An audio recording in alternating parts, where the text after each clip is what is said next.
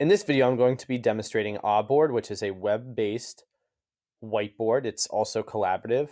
There are two versions. There is a free version and a premium version, which is what I'm demonstrating in this video, but you can use that for free during a trial period if you sign up.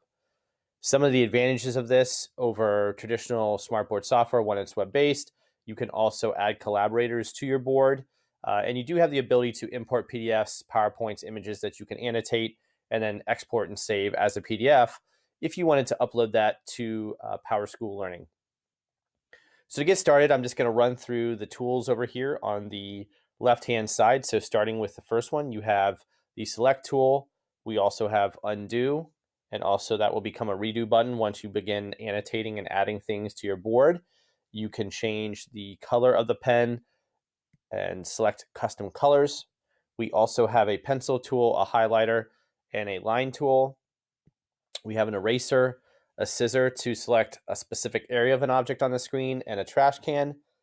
You can insert objects, text, and then also post-it notes. Now the post-it notes would be valuable if you were collaborating with somebody else on this board.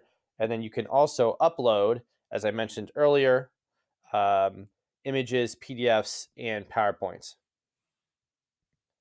Now down here at the bottom where you see the 1/1, that's where you can add additional pages. It will allow you to add those additional pages once you've already begun annotation. So to get started, let me go ahead and upload a PDF file just so you can see what that looks like. And we're going to choose a file. All right, so I've selected a file. This is the employee acknowledgement. I'm just uploading this as an example, but you do have the ability to change the size of this PDF that you've inserted. And now that I have this on the page, I can select my pen tool. Let's go ahead and pick a different color. So I'll do red, and I can begin to mark this up.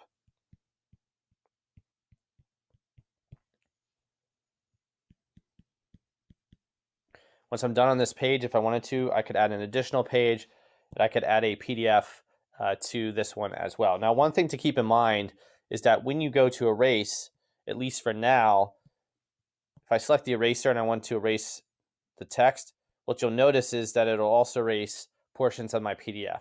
So they are working on this. I did reach out to the developer. They are going to enable it where you can lock a object, in this case this PDF, on the board where it will not be erasable. So for now, the recommendation is for you to use the delete button. So I could select, if I move this out of the way, I can select this text that I added to the board and then delete it. So not ideal, but that's what the developer recommended. But again, they'll be adding the option for you to lock these PDFs or objects that you bring into your board into place. Over here on the left side, just quickly want to mention that you have this eyeball, which will give you sort of a bird's eye view of your entire workspace on this particular slider page. You can zoom in and out, and you can also use the hand to move around on the board. Now, when you're finished, what you can do is hit export, and you'll see right here that I can save this as a PDF. So if you want to be able to upload this so students are able to access it, perhaps who are absent in your class, or to reference what you're working on during the day, you can do that.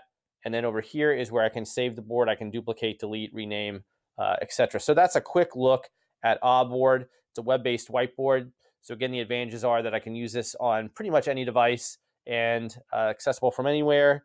And you can bring in PDFs to annotate and also export this as a PDF.